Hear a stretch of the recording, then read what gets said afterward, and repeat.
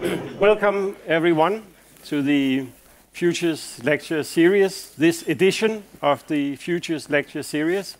My name is Andreas Roepstorff, and I have the privilege of opening the discussion and introducing Rosi today.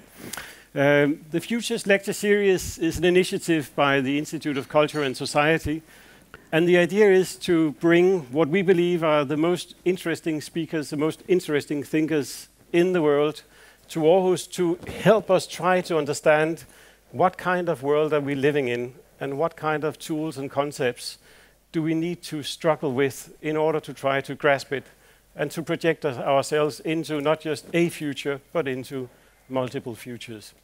And we have long had Rosi Braidotti on our list as one of the people that we really hoped to be able to come here. So Rosi is a distinguished university professor at Utrecht University in the Netherlands.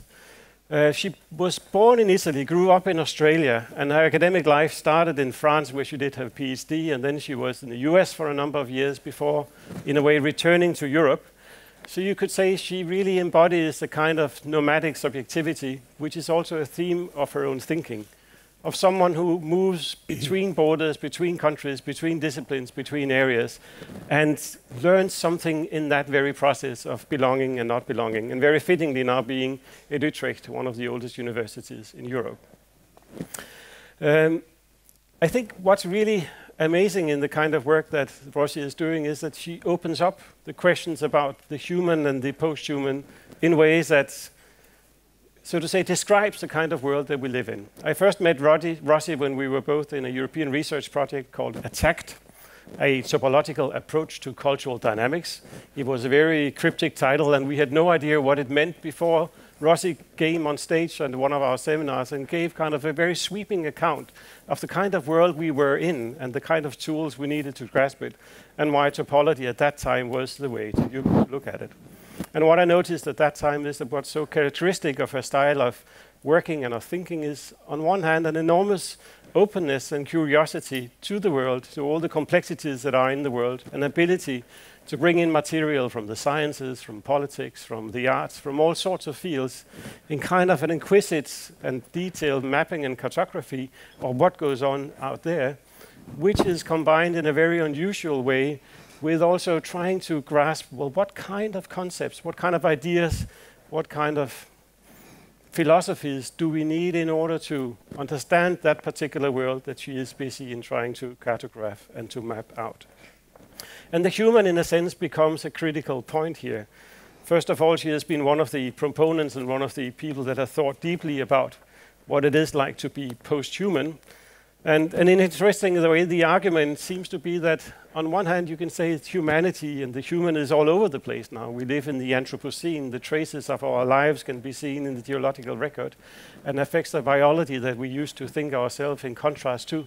But in that very process of, so to say, projecting the human out everywhere, at the same time, the human, in a sense, dissolves itself. At least that classical understanding of the human as being a basically rational agent entity, often a white man, that was the, so to say, tipping point or falling back point of what the human might mean. So in a very interesting way, at the same time as the human is everywhere, it seems to be nowhere, and that might be that particular post-human condition that she is looking into and trying to get words to help us understand. It's also very fitting that she is in the Futures Lecture Series, because she has come up with some extremely beautiful formulations about what it is like to look into futures. So in the Post-Human, she says that the future is the virtual unfolding of the affirmative aspect of the present, which honors our obligation to the generations to come. Now, I've read this sentence a number of times. I'm not quite sure that I understand the details of it, but you can say the kind of horizon that it opens up is horizons of pluralities and the horizons of we-ness, of obligations, that's not just tied to a single individual, but really trying to get a grasp of what is it like to be a we and to think of we's and to construct we's in the situation we are in.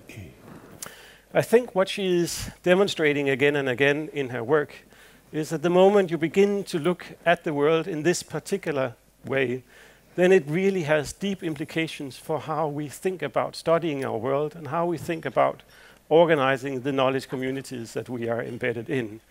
You can say the moment you shift from seeing a universe into seeing a multiverse, well, then the university becomes also a multiversity. It becomes an institution which is structured in a very different way from the kind of silos that integrates into silos that integrates into university, which for many years has been the European model of what it is like. But what she argues, I think quite affirmatively, and I'm sure you will hear this later, is that inside of this new idea of an institution or whatever it is, the multiversity, well, in here there is a place for humanities.